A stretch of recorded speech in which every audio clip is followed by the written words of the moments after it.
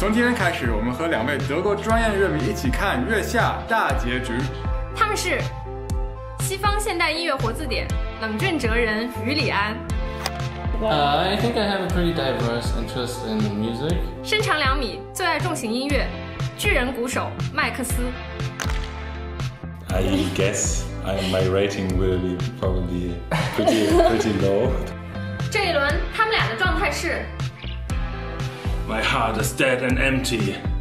My soul is crushed.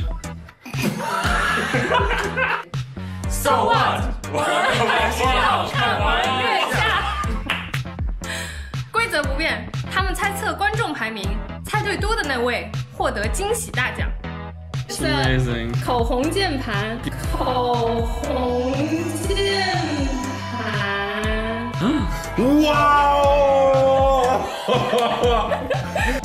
大奖究竟花落谁家？嗨，大家好，我是表情银行乐队的思雨。嘿，大家好，我是表情银行的通通。 Hi, I'm Yuyan. Hi, I'm Max. Okay, what's wrong with your hand, Max?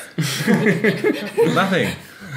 The other one. Oh, this one, yes. I was driving an e-scooter, like a just, but not sitting, standing. I think there's no real.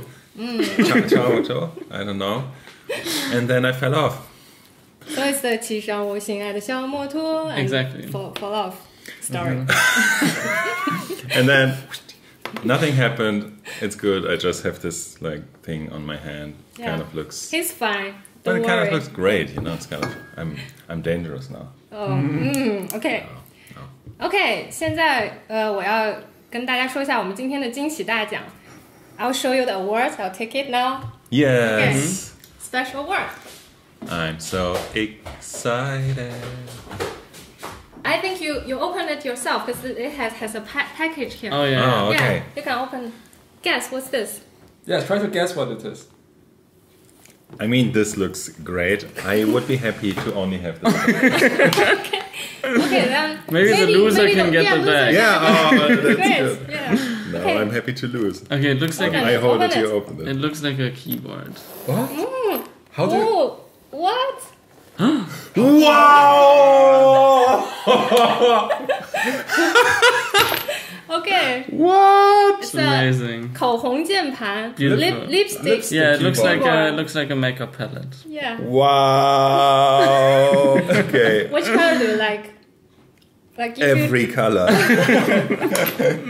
But is it mechanical? Does it have switches? Yeah, it's mechanical. Yeah. Oh my god, what? This is the greatest prize we ever had by far. By far. I'm really motivated now. Yes. Okay. Yeah, I mean, for sure. Just don't do this The pressure random is thing up. today, No, today today please. not. Yeah, I mean, just try to. win chances are maybe, but I didn't prepare. I didn't prepare. First spin. Okay, first band. Win Papa some keyboard. Hyper slash. Oh What's yes. that? Okay. The girl fall in love with the game. It's the title. Ah, great.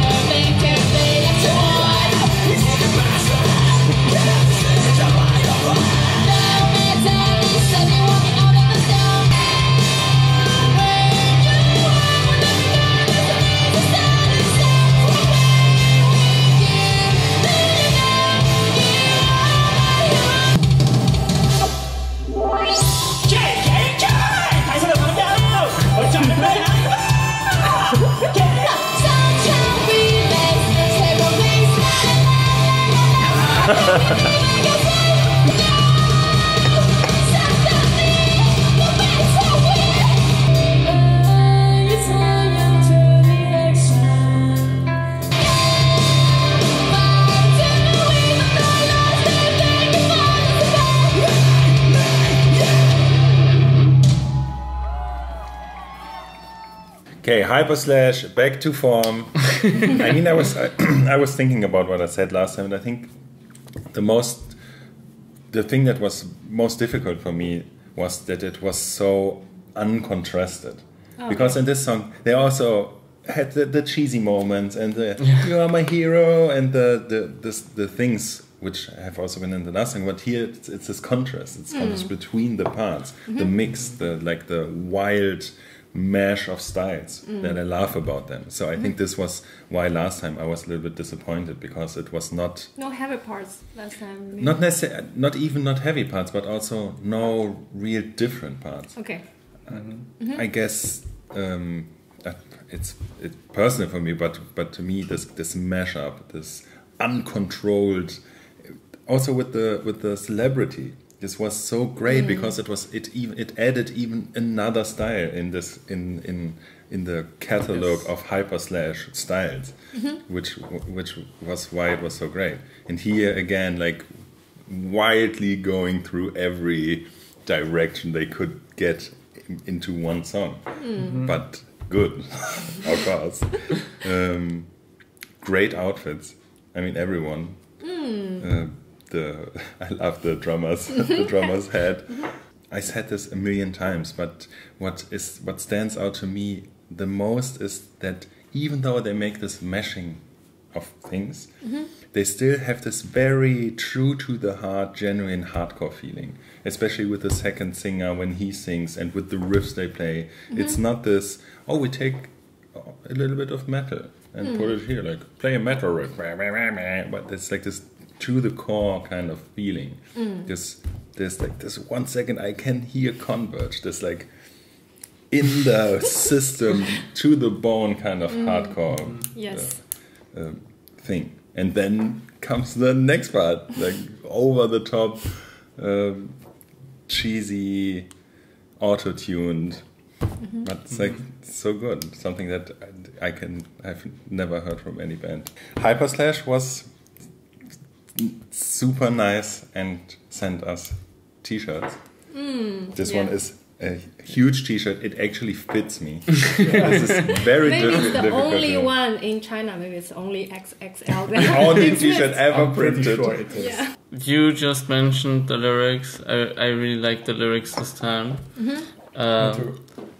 They kind of like very clearly tell a story in a very simple way that I think a lot of people our age can relate to. Yes. Even Yes, though definitely. even though it's so simple, this song really reminded me of Saxmarsklubben, of this Swedish synth band. For me, it was G2K, the intro. Yeah, part. it's similar.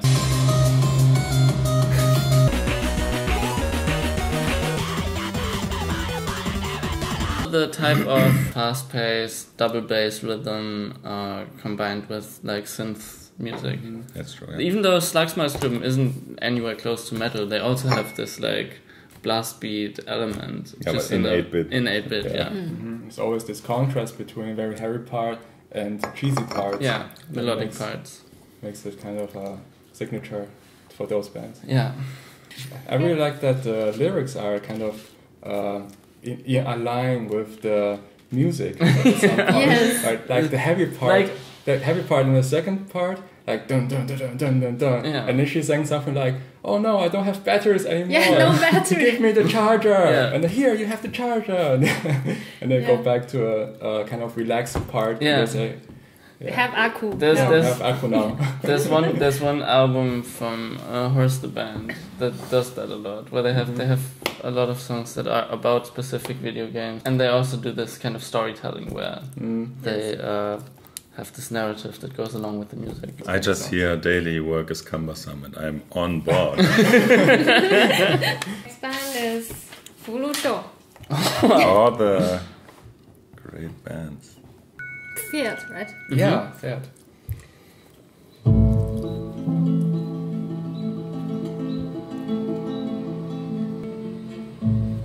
Steel string. No, nylon.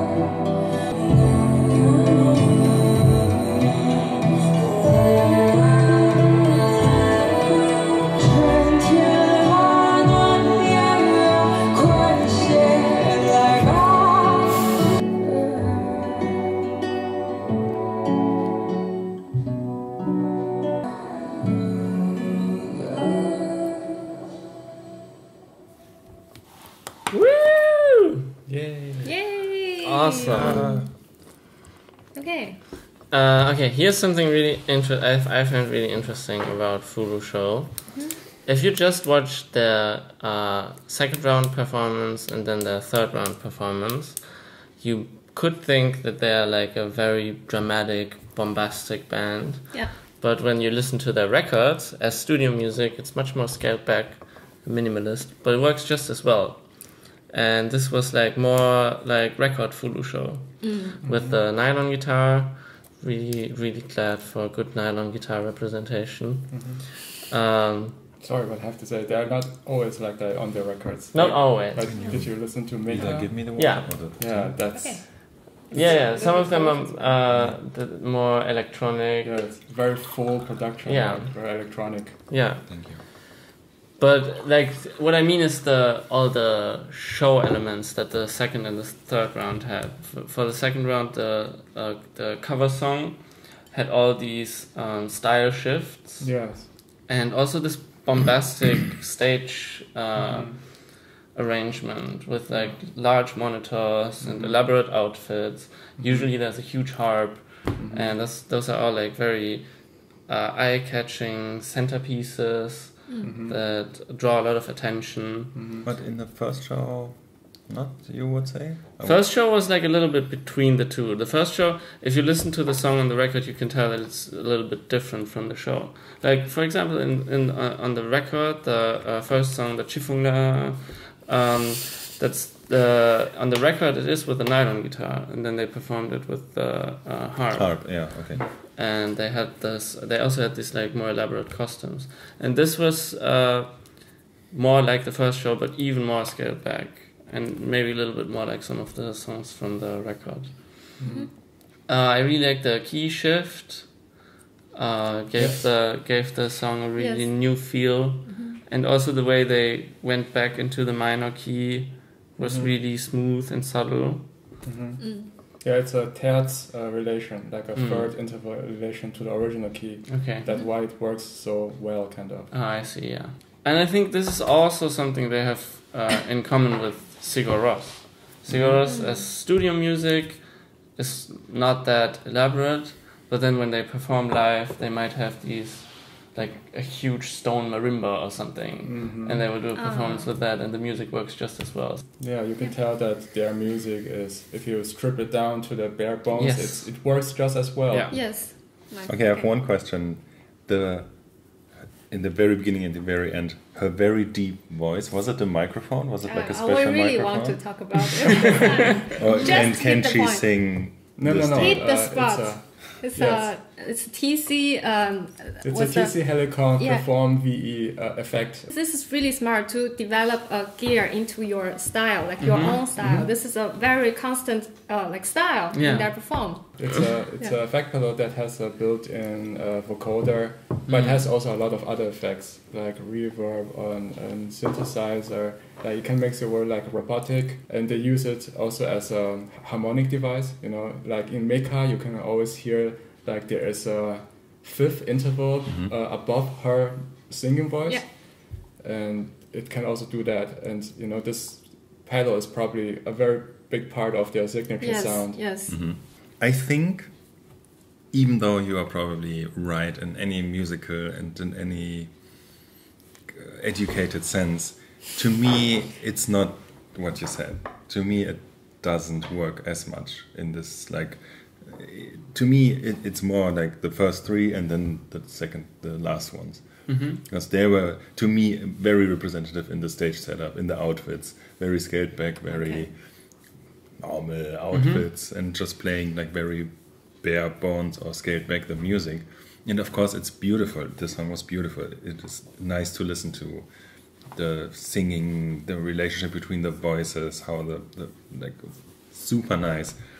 But to me it loses a lot of the special moment that I had in the beginning with the band. Maybe because I look at it also superficially. Maybe I'm very impressible by the set pieces and the outfits, and like the in the second show, for example, the shifts in styles, something that I really liked. and with the celebrity, the interplay between the crazy piano and what they did, it was very special to me. So maybe what makes the band so special and good to me is always a lot related with the stuff that's maybe not so much in the music itself. Okay. So it's probably very personal. But like last time, this time really beautiful, but didn't blew me away to in any degree. Yeah, I understand. Yeah, but for me, I think if in this competition context, what you said made a lot of sense. But if you listen to it as a like music piece, for me personally, really love to enjoy this kind of song. Yeah, me too. Yeah. And some of the songs I like to listen to better from the record version than from the live version. Even though I have good memories for the live version, and it really catches you to just listen to it every day, I would prefer the record version. Yeah, like last time you said, there's a lot of subtle things Yes. in it, and you can just study it. You Yeah. can just deeply sink into you slowly. Yeah. It feels really good. Yeah. For me, it's like that. Maybe I can mention Nini has really nice, beautiful, well-kept nylon guitar player fingernails. Wow. Wow, she's my, good. yeah, she's And so she's good at using, that. because you said subtle things, she's Yeah. using them too. They're not just for show. She's using them to give the strings different types of texture. When she uses just the one finger to strum, Yes. or when she uses her thumb really hard on the deeper strings, it creates different textures. And Yeah. And also the intro she plays, it's very So good. expressive. yeah, You know, the tempo shift and this. The phrasing. The phrasing, Wow. yeah, it reminded me a little bit of like the Last of Us theme. Yes. Yes. Or When- do you know Barber? You know.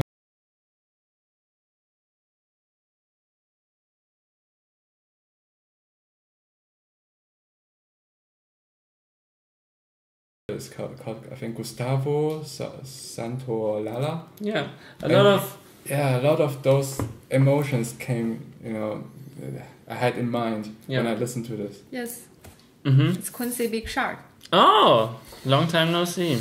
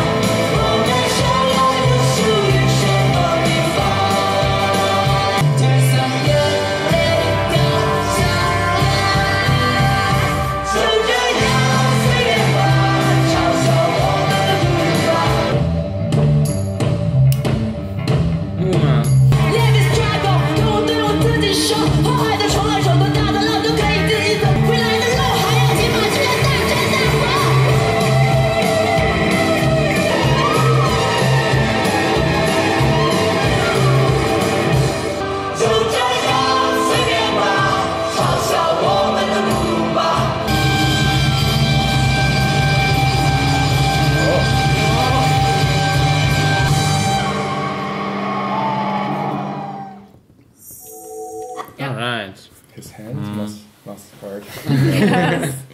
In the end, I liked a few parts, especially the rap part, even though I don't know if I really liked it or if I think it was good or if I just thought, God, something else.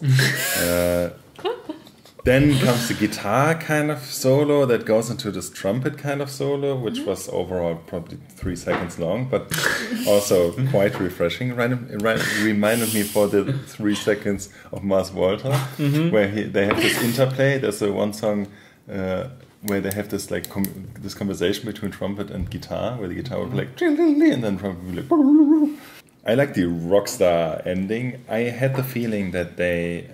Also, what I talked about last time, I mean, they have been voted back in, but I guess they knew or they think that they will also not continue. It felt like this, because on the one hand, they played like the super standard usual stuff. Like, I remember what I said when I first saw them. This kind of commercial music for a festival. And this is kind of exactly that. Yeah, it's true. like, especially the chorus. Yeah, the chorus was the worst part, but to me overall it was like pop rock, perfect pop rock. Yes, they are pop rock. Yeah, but Yes. it's like this deep. Which is okay. They probably sorry the people, you know, it's why. Okay, I have a question because I suspect there's something deeper going on here. This song really reminded me of Me Without You. The thing about Me Without You is that they have a very distinct kind of lyrics, where the lyrics really naturally flow with the speaking rhythm to the rhythm of the music. And I felt like even though I don't understand the Chinese lyrics, they did that in this song too. Like the singing felt almost as if it was the same rhythm as you would have if you were speaking those words. Maybe you can tell me. Sense. Yeah. And this is something that reminded me also of Me Without You. I really didn't like the chorus. I liked it okay the first time, and then the third time I was like really over it. Yeah, I also felt it was dragging in the end. It was a little bit too long. For us, it's a very good, genuine pop song that has a lot of details. The trumpet, the brass section. I really love the brass section, actually. The guitar playing. I liked everything else. I just didn't like the chorus. I mean, the tambourine. I know the tambourine is just a small thing. But it's not a small thing, but it's just something that is not special. A tambourine is like in every kind of the song. Someone comes on the stage and plays a tambourine. It's not like you have to use it well. You cannot use it in any song. Yeah, it's all well arranged. Yes, each and every band who plays in this show is. No, I don't think so. Not each one is like well arranged as them. Like I said so often, when I say something I don't like it, it doesn't mean it's not good, but it's not professional. Sure. I think every time the like brass section for this band is really special, because last time you said there's a very experimental. Do you remember the saxophone playing like kind of thing? Because that song is about the mammoth. So it's designed. It's well designed, and in this song, I think the melody is really catchy, really singable. Yeah, catchy, but catchy is for me not. Catchy is really good in like pop rock. Yes. This genre. It's really hard to do. No, maybe it is because I have never heard like uncatchy pop rock, because it's just not successful. And I don't listen deeper in this direction in this genre, so I probably only heard good pop rock with like successful pop rock. So maybe. I cannot say that I don't have a comparison. But I have like one thing, because I felt, did you also think that she looked quite tired? Oh yeah, but I think it was the makeup. She had really heavy fake lashes. it was very like you couldn't see the eyes. Actually, this revival round is a little bit controversial. That two bands are voted back in, and one of those bands is Quincy Big Shark. On the last night of this voting, last night suddenly they become the second place. So they had a lot of votes. Suddenly they get a lot of votes. Yeah, and people are pissed because of that and are blaming the band for it. Why? Yeah. What? It's really ridiculous, right? It's ridiculous. That's completely ridiculous. Yes, even if there was something going on, that's probably not on the band. It's so ugly. Every time I watched Quincy Big Shark's shows, I cried like 2 times. I cried because I feel so connected with her. She's like me, She's so much similar, like with me. I feel this like restrained and caged feeling of her. On top of that, they have this internet people blaming them. And I feel like, why is this? Does it matter? Because they are doing, to me, genuine music. They put a lot of effort into their music. You can hear the details and they're in the arrangement, and they're really taken seriously. They take it seriously, and they just do their best as musicians. But people still blame them. I can't understand that. Like as a woman, also I'm 30 years old, so I really connected with her. So it's so hard for a woman to be in this like leader position. No one. If you no make one deserves this, right? Yeah. The most boring music or whatever, no one deserves it. And it doesn't even matter what kind of music you make or what. No, that's not fair. Yeah, that's something I really want to talk about in this episode. But can we like very quickly determine what was her lipstick. What would you say? I think maybe this one. It was No, really it was bright. like this. Like this? Pink No, one. it was like this, was pretty red. This one, no. No, it was this or this. Band is Full idiot. Full Idiot. Remember Full Idiot? Barely. Barely. The Singer with the with tattoos. the Yeah. tattoos. Yeah.